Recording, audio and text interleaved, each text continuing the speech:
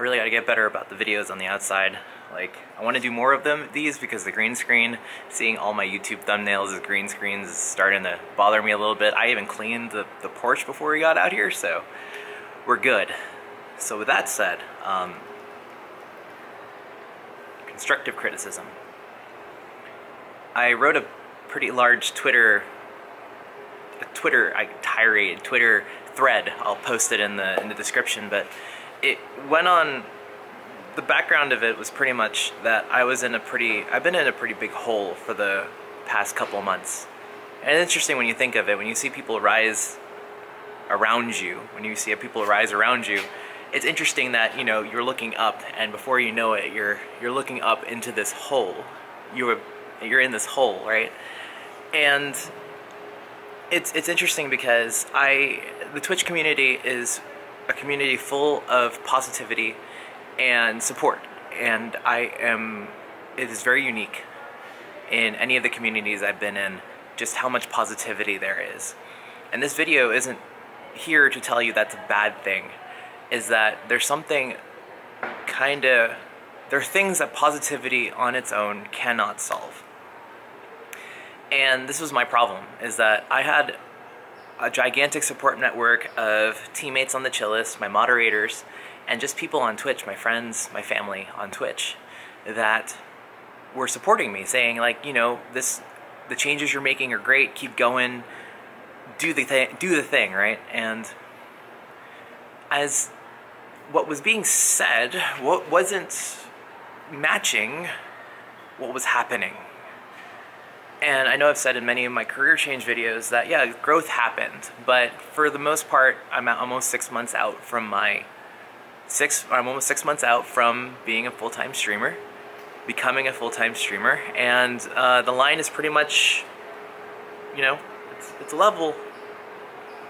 It's been level, so it's like, okay, so 6 months, you know, if you look at the pessimistic point, you know, the knee-jerk reaction is like nothing happened, but of course things have happened. Of course things have happened. A lot of great things have happened. But to hear broadcasters and your really close friends be like, have this kind of bias and, you know, of sorts, whether they meet it or not, and then you see this plateauing, this flat line, my first reaction was like, somebody must be lying. Of course nobody is lying. Like, somebody's lying to me. Of course nobody's gonna lie to me to my face.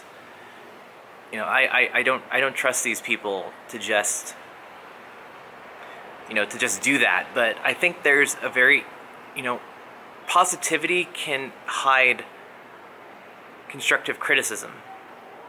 And it wasn't until one of my teammates on the chill list came into my staff chat and said, I don't think, to be honest, not to be mean, not to be mean, to be honest, I don't think speedrunning Mega Man is doing great things for your growth. And for the first time in months, my brain lit up. And it's like, oh, okay. I was at the point where I could accept anything. It's like, give me something. Somebody tell me something that I don't know. And that gave that to me. So I tried to take that a step forward. I'm like, okay, if speedrunning is not working, or it's not supporting growth, what can I do? Which was already like 1,000 steps forward from I don't know what to do. I have no idea what to do because I'm lost. I was no longer lost. I had a path I could explore and try out. Having a good team around me, we decided that I'm going to reintroduce variety in some form immediately. And we'll see how it goes. But the point of this is to really talk about how important it is to have a team that you trust, and how important it is as a broadcaster to be able to have,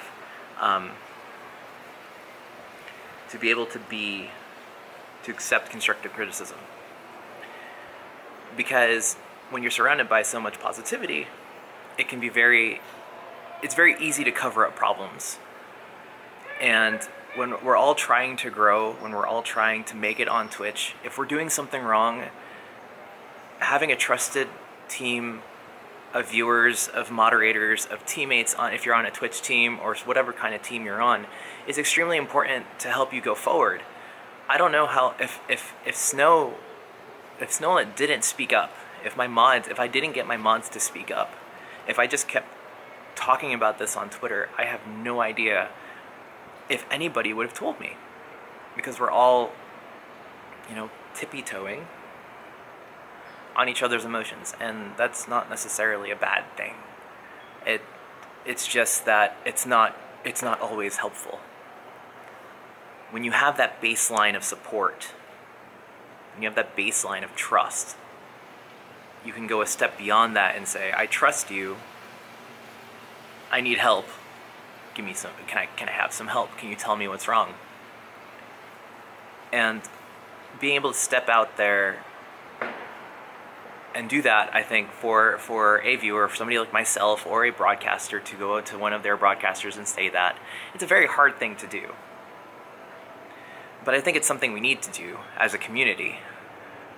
In our little communities and as a community as a whole, be able to gather in these little trusted circles and be able to share, be vulnerable with each other. That's where I was. My staff chat 2 days ago was a bastion of vulnerability because I was like, thank you. I was like, this is what I needed.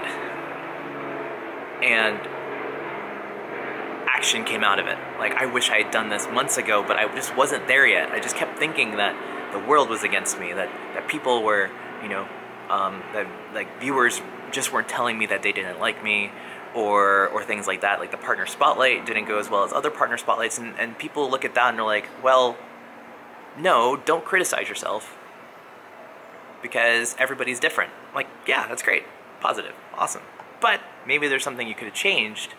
That's the half that's missing. That's the half that I hope can come back, at least in my community and hopefully in yours, to make sure we can all grow. Because without that, we can be the happiest community in the world. It'll be going nowhere.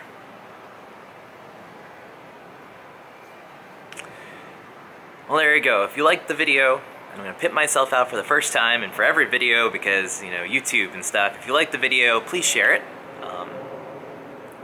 I'd appreciate that. I'll try to do more of these more often from the outside so you get to see more than my green screen. But until then, if you have any questions, please feel free to contact me on Twitter or just, you know, use the comments below or message me. And I'll be happy to answer your question or take your dubious advice or things like that. Till next time, thanks for listening.